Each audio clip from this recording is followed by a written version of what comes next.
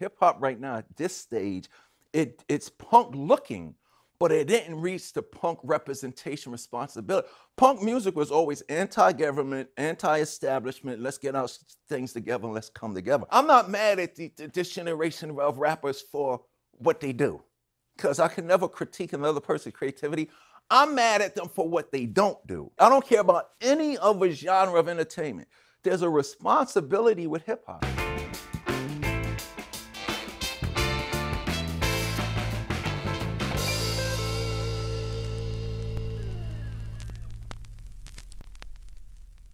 Hey, welcome back to For the Record. I'm your host, Rob Markman. Now, you know, on this show here at Genius, we always talk about music and we talk about culture. Now, last night I was home watching HBO. I was watching The Deuce.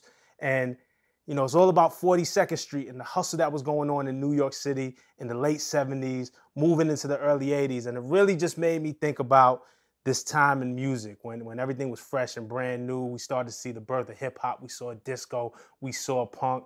I just wanted to have a conversation about it, so I brought some friends with me that I want to introduce.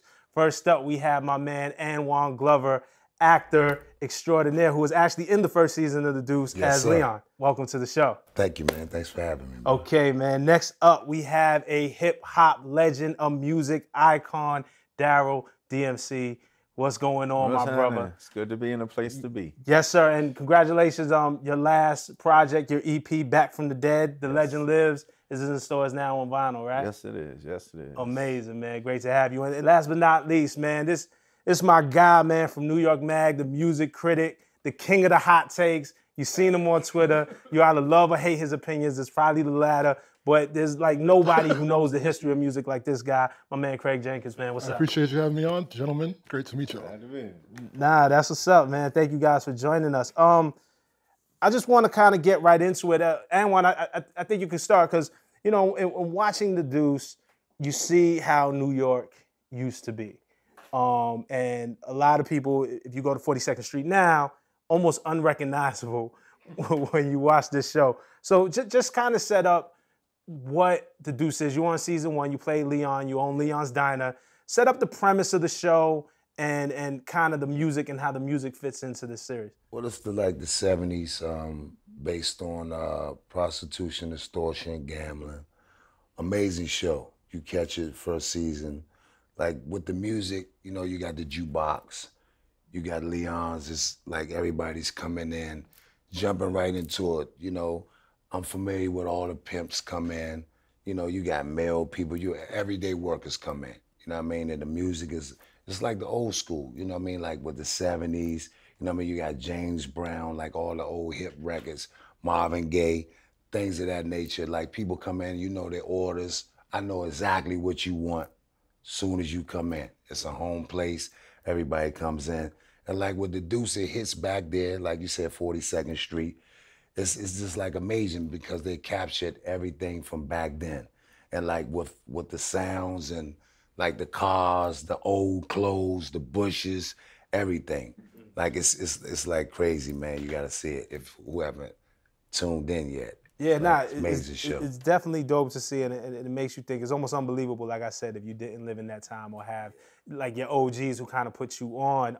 DMC, man, you came up in that time. I know that time, and speaking with you and just knowing your history, late 70s, very influential for what you went on to do in your career as 1/3 of Run-D.M.C. along with rest in peace Jam Master Jay.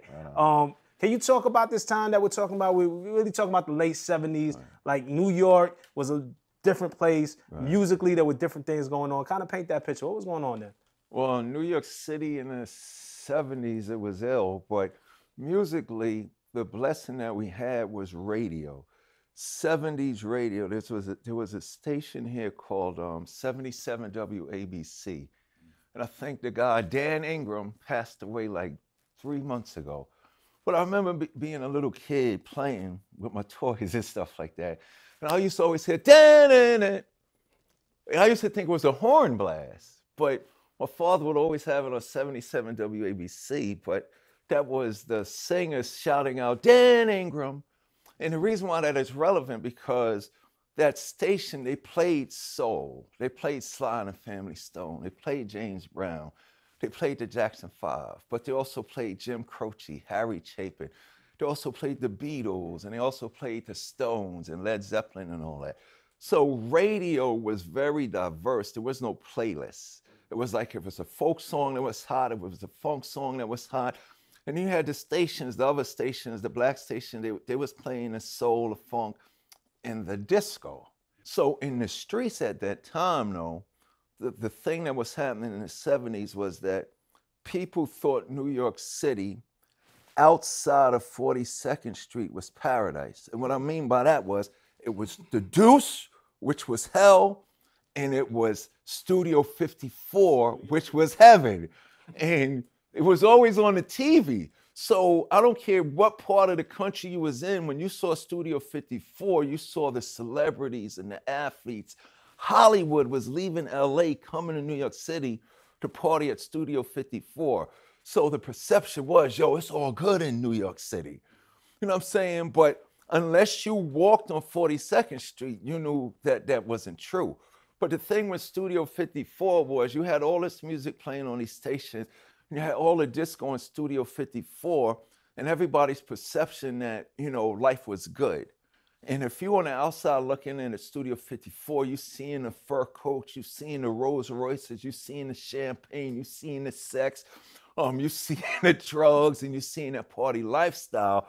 So if you wasn't able to get into Studio 54, you know what I'm saying, you was kind of alienated from that goodness. So all you really had was 42nd Street. And for us, especially the younger kids, even though 42nd Street was hell, 42nd Street was like our amusement park. Right. You know what I'm saying? Yo, we're going to get some dollars. No, it wasn't even that. You ain't had no money. You just sneak on a train, you sneak on a bus, and you just go to 42nd Street and you take in whatever it was. If you was a little longer, one of your main reasons for going to the Deuce is to play in the arcades. Remember, they used to have the arcade places there. Absolutely. Or you're going to go sneak in the porno joints. You know what I'm saying? You're just going to run in the front joints. Or you're going to go up there, you're going to put your little bit of money together. You're going to get some Night Train. You're going to get some Wild Irish Rose. You're going to get, this is before 40 ounces. Right. You're going to get a quarter old English, and you're going to find a loose joints. But the music that was going on was definitive for us to express ourselves.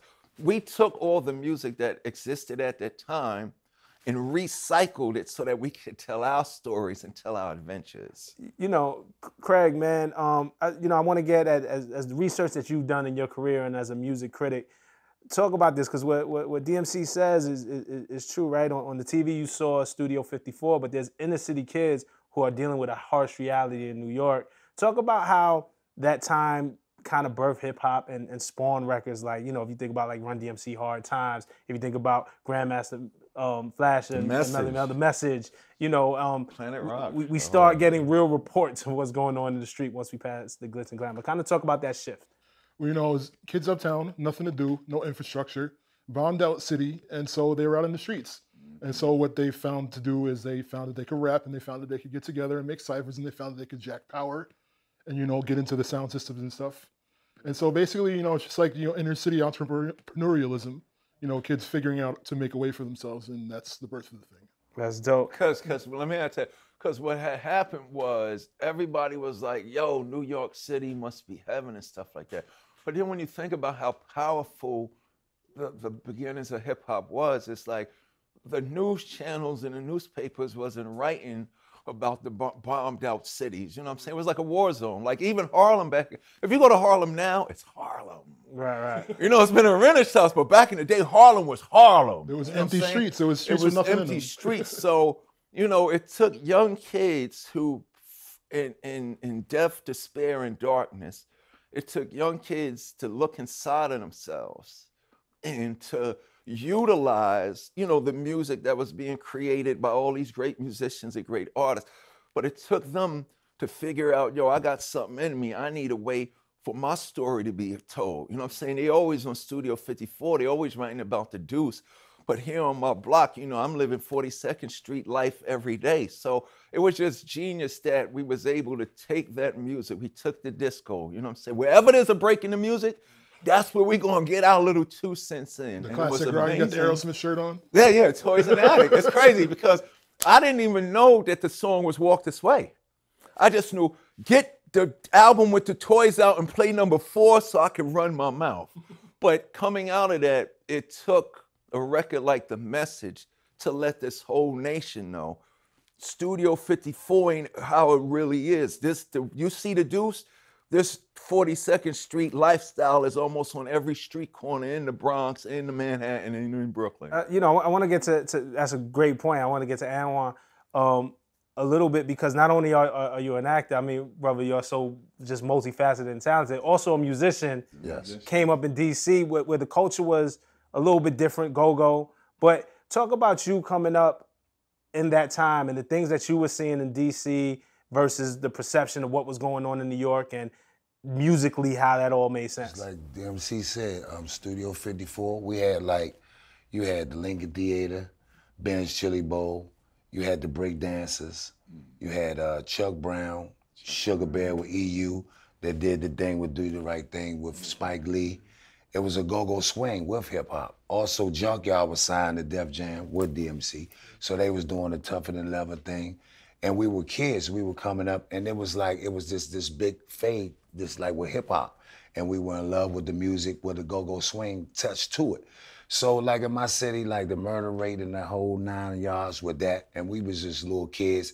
They had the Lincoln Theater where you can watch movies all day for $5. You know what I mean? And that with that whole culture, with the whole Chocolate City thing, with the regentrification, it's changed so much. But as you go back and you look at the Deuce, on how they reenact that whole situation, like with 42nd Street and how they put it, it's crazy. Talk about the power of, again, in that time, we're talking about poverty. New York just wasn't what it was, right? And again, when you turn on the TV, you saw the glamour and the glitz. A lot of times with disco, which was very popular at the time that we're talking about, you heard the glamour and the glitz. But people were going through real pain at that time. And musically, you weren't supposed to or weren't allowed, or I don't know if the record companies were signing it, but to express yourself. Talk about the boiling over, the frustration of people, and we see it in the Deuce again with people who are just hustling and going through hard times. That can only go on for so long until you burst and this frustration comes out, or this, I'm going to tell my truth. I'm not going to tell you what you want to hear. I'm going to tell you how it is. Well, if you look at the record, The Message, it was it took some young people to tell the truth. But if you listen to The Message, it wasn't just about hip hop. The Message spoke on what the adults, our mothers, our fathers and aunts and uncles were feeling. Hardworking people struggling in the ghettos, in these, lower class communities. Even though it came from us when we were young B-boys, we were trying to speak for our parents. All these young people, we were looking at our mothers, we were looking at single parent households, we were looking at, the teachers struggling, the educational system. And then we sitting around and we looking like, yo, man, the religious people and the politicians ain't really telling the truth. So we took it upon ourselves to say, yo, let's take these beats, let's take this music, and let's tell the stories that we see our people, what I'm saying? Our generation is struggling. So, you know what was beautiful about hip hop? This New York was just the presentation of it, but it's the same way people felt down south. It's the same way people in Watts felt. It's the same way people in Compton felt. But when you look at the presentation of it, you see 42nd Street, you see Studio 54, and you see where all of these emotions and feelings is coming from. So for us as little people, young people, nobody was talking to us in a language that we can understand. So, whether you think that hip hop was illiterate, or whether you thought it was a fad, or whether you thought it was some hip hop mumbo jumbo, at that time, people was overlooking the important historical socio-economic reporting that we were doing. And the way that we did it was simple. What the hell is going on? Let's talk about it. What the hell is going on? Let's talk about it. So the Message comes out and the whole world was like, oh shoot, so New York ain't Studio 54. Not the land of milk and honey. Yeah, it's like every ghetto then. But then a brilliant thing happened. Africa Bambaataa and the Zulu Nation, they did Planet Rock. And what Planet Rock did was, it says, okay, yes, because remember when the message came out, every hip hop does it all the time. Every hip hop record after the message, because the message was so successful, was a message record. Right. It was message 1, message 2, message 3. Life in the ghetto, growing up in the ghetto. Go back to that time. Times is hard, we're struggling. So Bam had enough sense to say, okay, here's where we are now. It's true, this is broken glass everywhere, but here's where we could go. Right. We know a place. You know, it was a vision record. There's a place called Planet Rock where everybody's eating. There's not going to be crime and stuff like that. So that gave hip hop, that gave our generation some enthusiasm of, hey, maybe it can be better.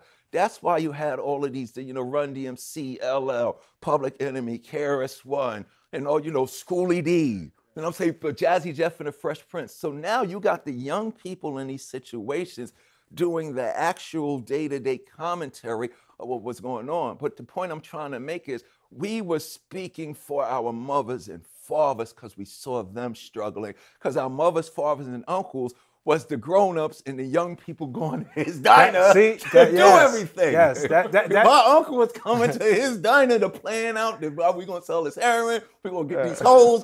You know what I'm saying? I'm a little kid, 7 years old. I'm watching Uncle Billy and I'm go down to his diner to do that stuff. You know what I'm saying? So we was like living this thing. You make an excellent point, because that's exactly where I was going to go next. It's like kind of if you watch the Deuce and you know, not a true story, but based off of like just a real lifestyle. Though. That's how like down. These were stories. Yeah. And you know what it is the kids of the characters in the show, if you imagine that the show continues to go on 5, 6, 7, 8, 9, 10, 11, 12 seasons, will eventually become the hip hop generation. Exactly. And the punk generation. And the punk generation. It would change up. It's like we watch your parents, like you said, watch our mother. I used to watch my mom come home, and our favorite day of the week was Friday, because she'll work hard, 3 jobs, and we know we eating fish on Friday.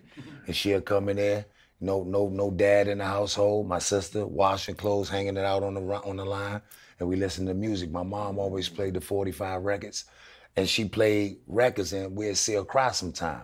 Be like, damn, but she never tell us why she was crying. What records was she playing? Man, Gladys Knight, Dionne Warwick. That's why. Man, you know what I mean? All kind of old, man, flagship, all kind of old records. You know what I mean? But like, my mama just like, she was a strong lady. You know what I mean? So she did what she had to do, you know what I mean, to make ends meet. You know what I mean? So it's like, when I go back and when I watch The Deuce, it just like reminds me of those days back with my grandfather, my uncles, and seeing my father in spurts. He'd come around penitentiary, be back out, locked back up, tight pants, you know what I mean? Come in with leather jacket, drop some stuff on the table, and he gone. The tight pants is back, by the way. The tight pants too much, though. It's cyclical. What I'm saying, like, you know, like what DMC was like saying with the arcades, it was the same way in DC. They had the pimps and the hoes up and down 14th Street. And we were little kids, like, we want to watch that on the bike, the peep shows and the whole thing.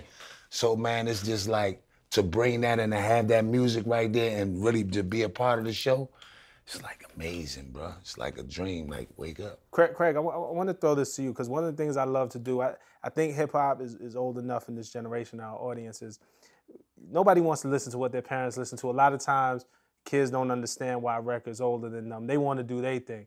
But there's a connection here, and I want to make this connection. When DMC talks about the message, to me at the time, that's frustration in the youth. That speaks to mental health. Like, and I think a big thing that's going on in hip hop right now, Craig, I want you to speak to this, is a lot of young rappers and musicians talking about their own mental health, their own feelings, and their frustration and drugs and all of that. We validate them, but it's nothing new. Talk about kind of the connection of the message and how that was an important record and kind of parallels to what's going on right now. Well, you know, I mean, we were always talking about mental health. I think we just didn't really have the specific language for it. But, you know, now there's you know, bigger, better tools, you know, for therapy and to figure out, you know, what's going on inside of our heads. You're getting records like, you know, you're getting kids like Logic.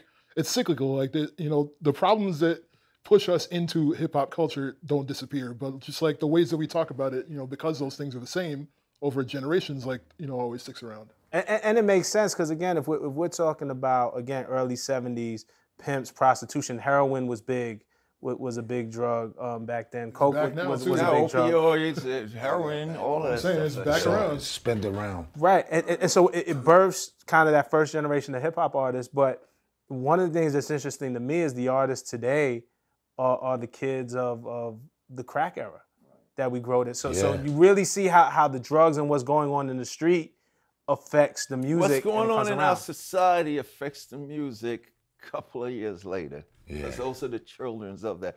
Because, you know, we was growing up, we was listening to, you know, our parents were listening to Aretha Franklin and Gladys and stuff like that. And I always remember those nights in the 70s where, you know, we forget that our parents were cool, that they had New Year's Eve parties and Christmas parties and Thanksgiving.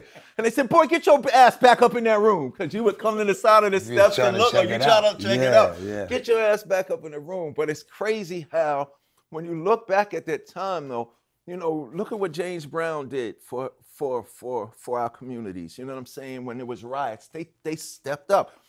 Marvin Gaye, even though he was the sexy soul love man, he did a record called What's Going On. So us as being children of a generation, when we did get in hip hop for show business and, you know, to get money for reasons, for personal reasons, we never forgot what the forefathers did. You was talking about that earlier, like how you look up to Scarface and what they did. So we know, okay, we can be the greatest MCs on the face of the earth with the big gold domes and the Mercedes Benz, but we got a responsibility. What was going on 42nd Street, we saw that it was possible we could have that Studio 54 life, but we knew we had to get it in a positive way where we can all relate what we're feeling in a positive, safe way. So when you really look at all the early rap records, you got to really think how brilliant these records were. You know what I'm saying? The message, Planet Rock, like I tell kids, to this day, I mean, for what it be, Rolling Stone magazine, I think, said The Message is the greatest rap song ever. Not just because it's, you know, not because it ain't as dope as Eminem or as fantastic as Jay-Z or as incredible as Jada, Kiss, or Nas and anybody. Put that record on and listen to it. It's a perfect demonstration of what we did from the parks. You know, Chuck D said we took nothing and created something out of it. But when you think about it, we took all of these elements that people thought had no worth, and we took our mothers and fathers' music, and we took the foundation that they gave to us, and we put our life experiences on it, and we left it for the listener to share it. And if you think about it, hip hop at every generation, hip hop is always a culmination of the OGs and the young Gs. Think about that. It's a culmination of the OGs and the young Gs. Run-D.M.C, we was only successful because we was trying to impress the Funky 4+1, the Treacherous 3, and the Cold Crush 4 MCs. You know what I'm saying? They said, this is how you should do it. And for me as a kid, I grew up in Queens. Right. You know what I'm saying? So, you know, and I go to the worst ghettos and I speak to the kids. I went to Catholic school my whole life. You know what I'm saying? So every school that I went to, my mother and father worked their asses off to pay for me to go to. I was a straight A student. I lived in Queens. I had a backyard. I had a fence. You know what I'm saying? My father mowed the lawn. My father had the poor man's Cadillac, the Electric 225 from back in the 70s and stuff like that. We took the experience of 42nd Street and we turned it into our own Studio 54. Right. So all of those elements are relevant. Like even now, people always ask me, I'm not mad at this generation of rappers for what they do, because I can never critique another person's creativity. I'm mad at them for what they don't do. And what I mean is, I don't care about any other genre of entertainment. There's a responsibility with hip hop. There's a responsibility to hip hop to do what those individuals before you don't have to do it, but set it up so somebody else can. That's why we always had elevation. Hip hop was only good because we stole Parliament Funkadelic's music, Aerosmith's music, you know what I'm saying? We stole the disco music. From Leon's jukebox in the diner. Yeah, you go in the jukebox. Listen, we listening to Donna Summer. We listening to the Trance. We listening to the Four Top. And you know this. Every rap group in the beginning was a disco name. The Fat Boys was the Disco 3. Yeah. The disco, every rapper, I'm the disco man of we wanted to be that. Right. You know what I'm saying? Our only problems were we had no resources. What's resources? Money and real estate. So our disco was the parks. But think about that, being in the middle of the park, doing a block party or a park party up in the Bronx or in Manhattan at Crotona Park in the Bronx, which is about, what, a 25-minute train ride from 42nd Street at the time. So now you're getting all these individuals coming here. It's familiar because we're rapping over the music our mothers and fathers used to play. And my joke is this: when we started our block parties in Queens, the neighborhood hated it. The neighborhood hated it. They was calling the police on us every day. These young people are making all this racket, but check it out. All that changed when the lady that was calling the cops continued. They're playing my favorite Marvin Gaye, my Marvin Gaye song. So now, because we playing your music, we cool now. Now we could play it. You know what I'm saying? So like you said, it's all connected. People always ask me, what do you think about hip hop right now? Hip hop right now at this stage, it's punk looking, but it didn't reach the punk representation responsibility. Punk music was always anti-government, anti-establishment. Let's get our things together and let's come together. Right now, hip hop is in its disco stage. And that's you say, DMC, what do you mean? Pink fur coats, Bentleys, champagne. Go look at 70s disco and go look at a hip hop video right now. All the way it's not going to turn punk until they start talking about, like, KRS-One, we've been doing that since we was 12. Chuck D been doing it. Run-D.M.C been making us like that since we was 12. These guys now, they're in their disco stage. It's a lot of money. It's the #1 music globally. They got all of these. They got more champagne than God can fucking make on the green earth. They got all of this. But if you listen to the music outside of J. Cole, Kendrick, Logic, the guys on the mainstream front, they're not talking government. Right. They're not talking education. So my thing is this: you can have a record full of strip clubs songs, but where's that one hip hop record using a funk, a punk, a folk, or an old beat from the 90s saying, don't shoot the gun? All the records are shoot the gun, drink, let's have sex. So right now, hip hop is finally, okay, it's in its disco stage. Remember, I was a little kid and I woke up one day, it was overnight. I went to sleep and I woke up, the whole world was saying disco sucks. Remember how it didn't come on gradually? I went to bed one day. Disco was huge. I went to bed one day and woke up all over America, disco sucks. They wasn't tired of the music. They was tired of the lifestyle that was be thrown in our face. So especially when the reality of most people were things that Blondie made a rap song. Right. So Blondie's punk audience was like, what the hell is a Grandmaster Flash and who the hell is a Fab Fab Freddy? So Blondie kind of was like an extension of, yo, check this out. Right. People didn't know what hip hop was, but Blondie knew, because in the 70s and early 80s, if you would have came to New York City and you walked into any club, oh shoot, there goes Keith Haring. Oh shoot, there goes Run-D.M.C. Oh shoot, there goes the Beastie. Oh, there goes Basquiat. Oh shoot, there goes Fab Fab Freddy. There was a convergence of the art scene, and the punk scene and the hip hop scene. Yeah, exactly. And I want to end with you. I want to put you on the spot a little bit. I mean, we're talking about the Deuce. I'm learning a lot right now, bro. I feel like I received a sermon. Hallelujah. Hey, bro, I'm right here. I got my whole. I just caught a lot of passes right now. Yeah, no, that's why, Daryl, man. I'm so grateful to have you here, Who man. you telling, You're the bro? perfect. And really, the but whole it's all panel. connected, because it didn't start to happen to me till I was like 6 or 7 years into the business of hip hop. When I started realizing, that's why that does that. I had to get into it to experience it. But people that experience hip hop, you don't have, like you said, you didn't have to be a rapper to be hip hop. Right, at all. You hip. You're not rappers or DJs. And you but still we're don't. all connected because of our experience. You know what I'm saying? And I want to end with you, man.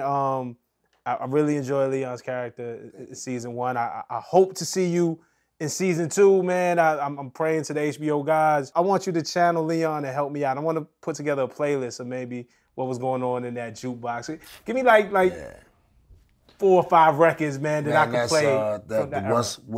What's going on? Marvin Gaye. Marvin Gaye. Let me see. James Brown. Let me see. I put him on the spot too. I had to. Yeah, I'm saying. Let me see. Donna Summer. You gotta throw some Donna Summer in there. You got Donna Summer. Give me one more. Throw me one more. We got James Brown, we got Marvin Gaye. Curtis Oh, Mayfield. Curtis Mayfield. Of course, Curtis Mayfield. You got Gladys Knight. I got to go back. See, I was born at the tail end of '79, so Okay. I'm putting you on the spot, brother, and it's really for my own selfish reasons now. Nah, that's because cool. I'm learning from you guys. Well, I go remember back. the record that just totally took over every street was what was the band? Average Right Band, Play That Funky Music, Okay. White Boy. Oh, yeah, that. When that dropped, man, that was like when Slick Rick dropped Lottie Dottie. I remember That was everywhere really hot in the I streets. went. I know we know that record And now. Was Curtis, that really Nah, hot? it was Curtis crazy. Mayfield, though. Like, it was a lot heavy Curtis Mayfield, because he had the, man, that's what everybody was playing in the Cadillacs back then. Boom, doom, doom, doom, doom. All the, you know what I mean, those hits. I'm just soaking this whole thing up like being beside this legend right here, man. It's like, because you see it on the TV, and once you really get to see one of your idols, it's like, and then you just listening to all this, Right. this realness. It's crazy, man. It's amazing. Well, I'm glad to have you all here, Craig, Daryl, I'm going home and listen to my Anwan. 70s playlist. Absolutely, I'm absolutely. about to throw on the Curtis Make, Mayfield. make sure you send that to me and you share that with me. Okay, Yeah. I And, got you know, in the meantime, I know I'm definitely gonna be tuning in to the Deuce on HBO every Yeah. Sunday at 9 p.m. All right, everybody, that's our episode for today. I'd like to thank you for tuning in. This is For the Record. I'm Rob Markman. See you next week. Peace.